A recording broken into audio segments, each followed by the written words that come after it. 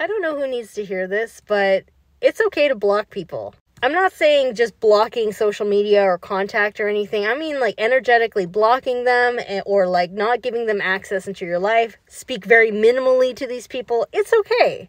You're not a bad person for blocking people. If someone gives you a bad vibe, block them. If someone is being disrespectful to you, block them. If one of your supposed friends is friendly to someone that they know you don't get along with, block them.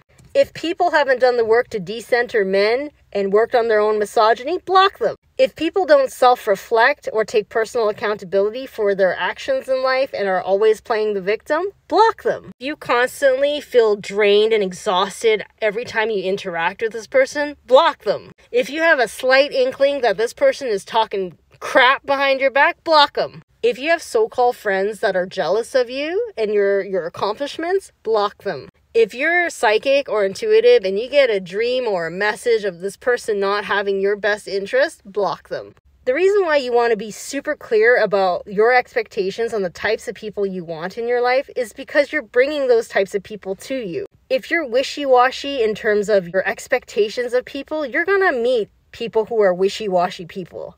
You're going to meet people who are not sure of you. And most likely, you're going to feel really confused around them. You need to be clear about who you want in your life, what you're going to put up with, and what you won't put up with. Because if you continue to allow people to disrespect you, and you continue to choose to be around people that you know are not good for you, you are making the decision to be blocking yourself from meeting the right people who see you and appreciate you for who you are.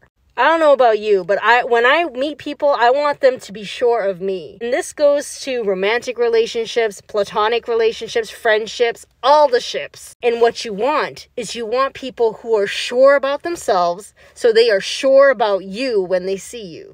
What you want is someone to look at you and know intuitively and instinctively that you are amazing. You are a good catch. You are a good vibe. And they need to make sure that that connection is safe and sacred and protected. It's like meeting a new friend and they look at you and they're just like, you know what? You're awesome. You are a good vibe and you make my life better. You inspire me. And they know that they need to take care of that relationship. They need to take care of that connection. They have to respect you. Because they know that you are different than the rest, or there's something about you that they know that is sacred. It's the same thing with romantic partners. You want someone that goes, oh my gosh, this person is the one. This person is the catch. This person is someone that I highly respect, and I know that this person is really special, and I really need to do everything that I can to step up to the plate to really be a really good partner to this person.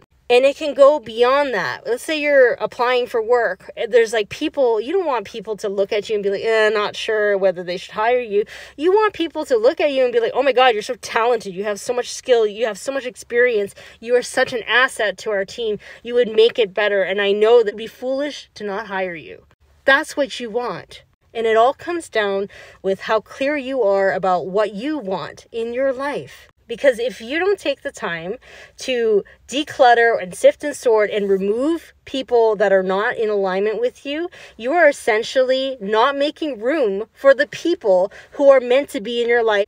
And you can pray as much as you want for meeting the right people. But if you don't do the work to remove and sift and sort the toxicity in your life in terms of the people that are clogging the system up, no amount of prayers is going to work. You have to do the work. You have to love yourself enough to say no more or say thanks, but no thanks. Go on your way. I got to do other things. I got other people to meet. Because if you don't do that, then you're essentially making a choice to stay around those types of people. You're okay with it on some level. I mean, if you're okay with it, then that's fine.